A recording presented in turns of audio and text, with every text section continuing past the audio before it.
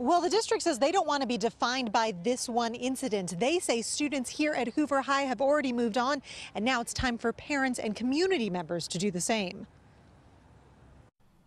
The Glendale School District has been investigating last month's fight at Hoover High School and has determined the whole thing was a misunderstanding.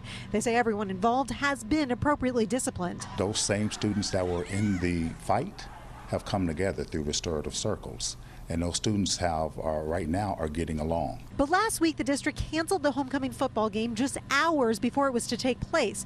They say they were worried there might be violence off the field.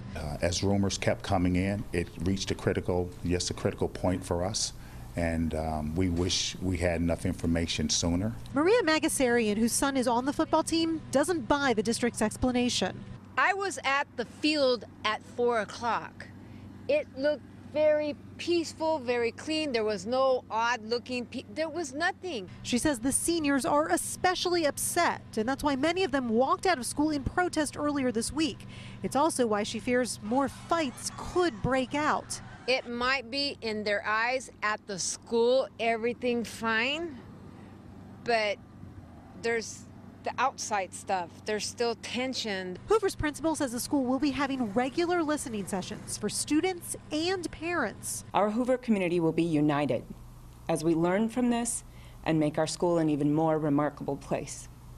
We're going to focus on communication, not confrontation. Magasarian doesn't think it will be that easy.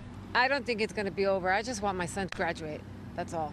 Just graduate and wash my hands of Hoover. Now, although the school says that they will be hosting those listening sessions for parents soon, some say they're not going to wait.